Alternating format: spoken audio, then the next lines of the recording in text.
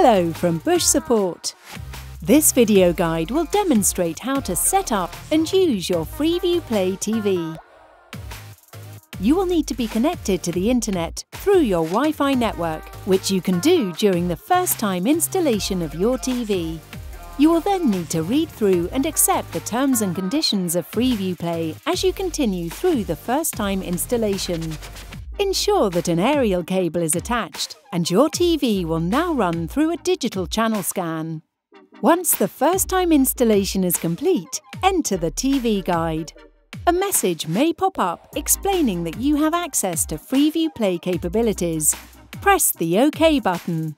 Now you can scroll left in the TV guide to programs that have previously been aired. Anything displayed in a different colour, in this case yellow, means that it is available to watch through Freeview Play. Simply choose a program and you will be directed straight to the necessary application where the program selected will start playing automatically. On-demand apps that are compatible with Freeview Play can also be accessed by pressing the Freeview Play button on the remote. Here you can select any of the applications by pressing the OK button.